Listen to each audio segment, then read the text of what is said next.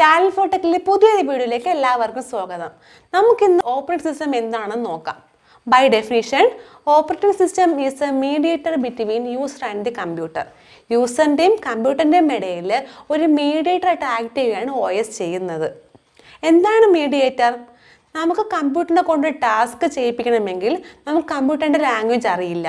അപ്പോൾ അവിടെ എന്ത് ചെയ്യണം? ഒരു മീഡിയേറ്ററിന്റെ ആവശ്യമുണ്ട്. ആ കർത്തവ്യമാണ് OS ചെയ്യുന്നത്.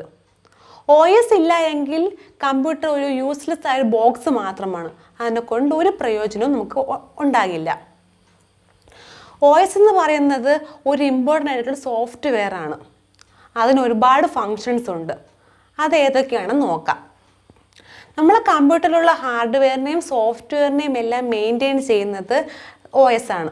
അതായത് നമുക്ക് കീബോർഡിൽ എന്തെങ്കിലും കീ പ്രസ് ചെയ്യുകയാണെങ്കിൽ അത് ഇന്ന കീ ആണെന്ന് കമ്പ്യൂട്ടറിന് പറഞ്ഞു കൊടുക്കുന്നത് OS ആണ്.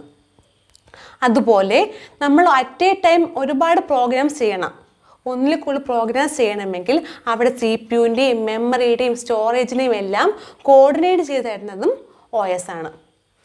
മെയിനായിട്ട് 3 തരത്തിലുണ്ട് operating system. Single user operating system, multi user operating system, multi tasking operating system. Single user എന്ന് പറഞ്ഞാൽ അറ്റ് എ ടൈം ഒരു യൂസറിന് മാത്രമേ അവിടെ വർക്ക് ചെയ്യാൻ കഴിയുന്നുള്ളൂ.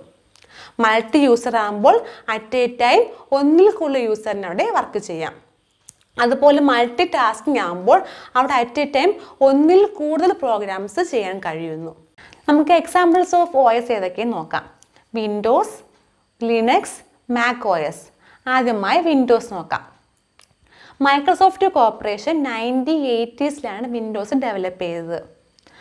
അതാണ് മോസ്റ്റ് കോമൺലി ഓപ്പറേറ്റിംഗ് സിസ്റ്റം. അതിന് പല വെർഷൻസ് അവൈലബിൾ ആണ്. മോസ്റ്റ് കോമൺലി ആയിട്ട് യൂസ് ചെയ്ത വെർഷൻസ് ആണ് Windows XP, Windows vista, Windows 7, Windows 8 and Windows 10. Latest വെർഷനാണ് Windows 10.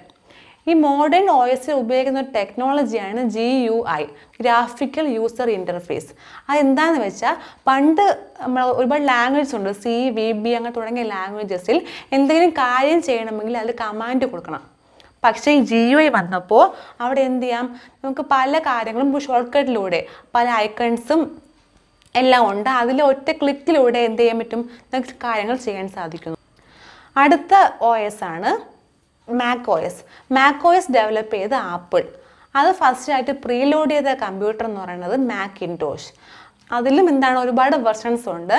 അത് ഏതൊക്കെയെന്ന് ചോദിച്ചാൽ മൊജാവെ, സിറി, ഹൈസിറി, കാറ്റ്ലീന.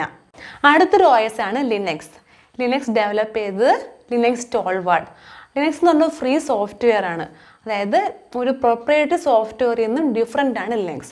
എന്താണ് പ്രൊപ്രൈറ്ററി സോഫ്റ്റ്വെയർ? അതായത് നമുക്ക് വിൻഡോസ് എന്ന് പറയുന്ന ഒരു പ്രൊപ്രൈറ്ററി സോഫ്റ്റ്വെയർ ആണ്. അതായത് അതിന് എന്തെങ്കിലും മോഡിഫിക്കേഷൻ എന്തെങ്കിലും വരുത്തണമെങ്കിൽ ആ കമ്പനിയിലുള്ളവർക്ക് മാത്രമേ കഴിയുന്നുണ്ടായിരുന്നുള്ളൂ. പക്ഷേ ഈ ലിനക്സ് ഫ്രീ സോഫ്റ്റ്വെയർ ആയതുകൊണ്ട് ലോകത്തുള്ള ആർക്ക് വേണമെങ്കിൽ എന്ത് ചെയ്യാൻ പറ്റും? അതിൽ മാറ്റം വരുത്താൻ, മോഡിഫിക്കേഷൻ വരുത്താൻ സാധിക്കുന്നുണ്ട്. ഇനി മെയിനായിട്ട് വരുന്ന OSൻ്റെ ഫങ്ഷൻസ് ഏതൊക്കെയാണെന്ന് ഒന്നുകൂടി നോക്കാം. ഒന്നാമത്തെ ഫങ്ഷനാണ് interface between user and the computer. കമ്പ്യൂട്ടറിൻ്റെയും യൂസറിൻ്റെയും ഇടയിൽ ഇൻ്റർഫേസ് ചെയ്യുന്ന ആരാണ്? OS ആണ്. Second function run application programmes. Programmes എന്തെങ്കിലും റൺ ചെയ്യാനും OS സഹായിക്കുന്നു. Third one two control hardware and peripheral device. ഹാർഡ്വെയറിനെയും peripheral ഡിവൈസിനെയൊക്കെ control ചെയ്യുന്നതും OS ആണ്. Fourth one two organise file storage. File storage organise ചെയ്യാനും OS സഹായിക്കുന്നു. ഡെസ്ക്ടോപ്പിലും ലാപ്ടോപ്പിലും എന്ന പോലെ തന്നെ മൊബൈൽ ഫോണിലും OS യൂസ് ചെയ്യുന്നുണ്ട്. അതായത് മൊബൈൽ ഫോണിൽ പല ഫങ്ഷൻസ്, ഗെയിം കളിക്കാനും പാട്ട് കേൾക്കാനും ഒക്കെ OSൻ്റെ ആവശ്യതയുണ്ട്. അതിലുപയോഗിക്കുന്ന OS ആണ് ഗൂഗിൾ ആൻഡ്രോയിഡും ആപ്പിൾ iOSും. ഇതോടുകൂടി ഓപ്പറേറ്റിംഗ് സിസ്റ്റം എന്ന പോർഷൻ കഴിഞ്ഞു. വീഡിയോ ഇഷ്ടമായവർ ലൈക്ക് ചെയ്യുക, ഷെയർ ചെയ്യുക. കൂടുതൽ വീഡിയോസിന് വേണ്ടി ചാനൽ സബ്സ്ക്രൈബ് ചെയ്യുക.